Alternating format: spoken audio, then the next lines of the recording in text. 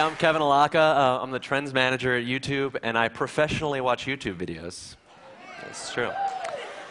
So we're going to talk a little bit today about how videos go viral and then why that even matters. We all want to be stars, celebrities, singers, comedians. And when I was younger, that seemed so very, very hard to do. But now web video has made it so that any of us or any of the creative things that we do can become completely famous and a part of our world's culture. I mean, any one of you could be famous on the internet by next Saturday. But there are over 48 hours of video uploaded to YouTube every minute. And of that, only a tiny percentage ever goes viral and gets tons of views and becomes a cultural moment. So how does it happen? 3 things: tastemakers, communities of participation, and unexpectedness. All right, let's go. Oh my God! Oh my God!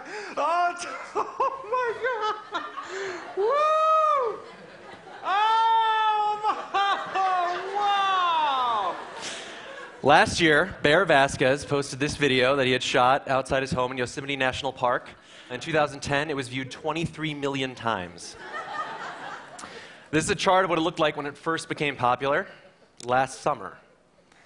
But he didn't actually set out to make a viral video, Bear. He just wanted to share a rainbow, because that's what you do when your name is Yosemite Mountain Bear. And he had posted lots of nature videos, in fact, and this video had actually been posted all the way back in January. So what happened here? Jimmy Kimmel, actually. Jimmy Kimmel posted this tweet that would eventually propel the video to be as popular as it had become, because tastemakers like Jimmy Kimmel introduce us to new and interesting things and bring them to a larger audience.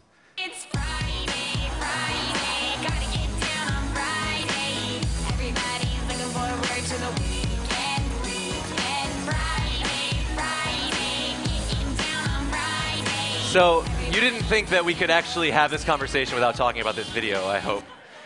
Rebecca Black's Friday is one of the most popular videos of the year. It's been seen nearly 200 million times this year. This is a chart of what it looked like, and similar to Double Rainbow, it seems to have just sprouted up out of nowhere. So what happened on this day? Well, it was a Friday. This is true. And if you're wondering about those other spikes, those are also Fridays.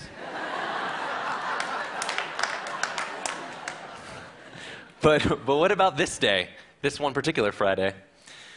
Well, Toshbo, I know, picked it up. A lot of blogs started writing about it. Michael J. Nelson from Mystery Science Theater was one of the first people to post a joke about the video on Twitter. But what's important is that an individual or a group of tastemakers took a point of view and they shared that with a larger audience, accelerating the process. And so then this community formed of people who shared this big inside joke, and they started talking about it and doing things with it. And now there are 10,000 parodies of Friday on YouTube. Even in the first 7 days, there was one parody for every other day of the week.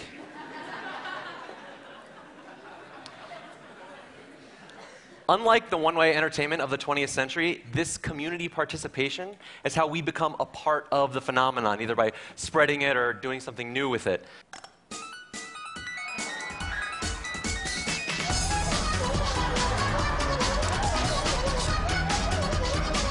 So, Nyan Cat is a looped animation with loop music. It's this, just like this. It's been viewed nearly 50 million times this year. And if you think that that is weird, you should know that there is a 3-hour version of this that's been viewed 4 million times. Even cats were watching this video. Cats were watching other cats watch this video.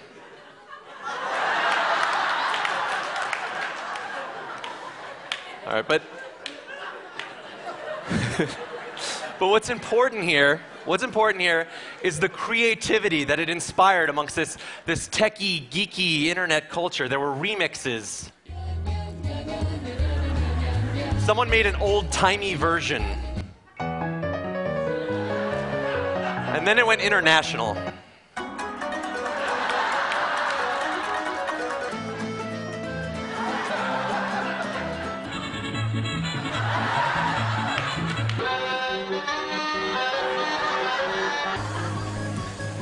An entire remix community sprouted up that brought it from being just a stupid joke to something that we could all actually be a part of.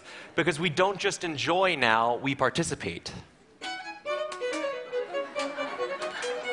And who could have predicted any of this? Who could have predicted Double Rainbow or Rebecca Black or Nyan Cat? What script could you have written that would have contained this in it? In a world where over 2 days of video get uploaded every minute, only that which is truly unique and unexpected can stand out in the way that these things have. When a friend of mine told me that I needed to see this great video about a guy protesting bicycle fines in New York City, I admit I wasn't very interested. So I got a ticket for not riding in the bike lane, but often there are obstructions that keep you from properly riding in the bike lane.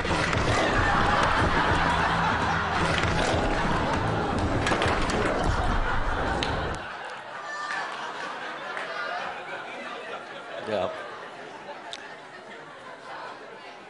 By being totally surprising and humorous, Casey Neistat got his funny idea and point seen 5 million times.